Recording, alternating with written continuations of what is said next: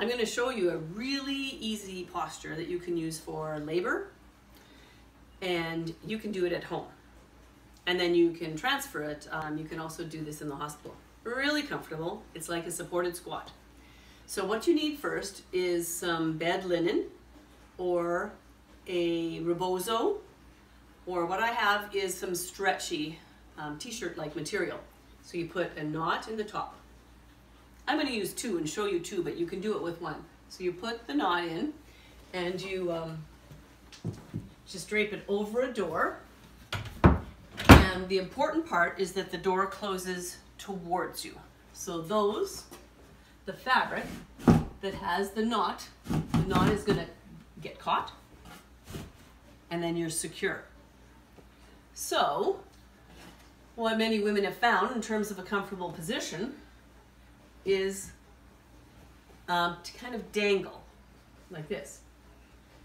And the principles of it are that your arms are straight and you feel the stretch through, and then you have a deep hip crease. So you're sort of sitting, and it's a supported chair pose like this. You can sway back and forth. You can wrap it around your wrists and hands like that and go deeper into a supported squat. Now you could use a physio ball to sit on, or a chair if you wanted. So you go into as deep of a squat as is comfortable for you, like that. Again, stretching straight arms, stretch through the shoulders, lots of length through the side body, and then you descend into the squat. You can also put another knot in the same.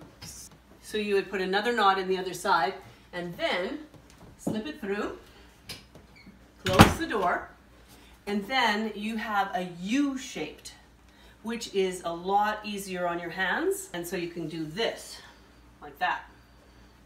This posture of the stretch is really good for labor.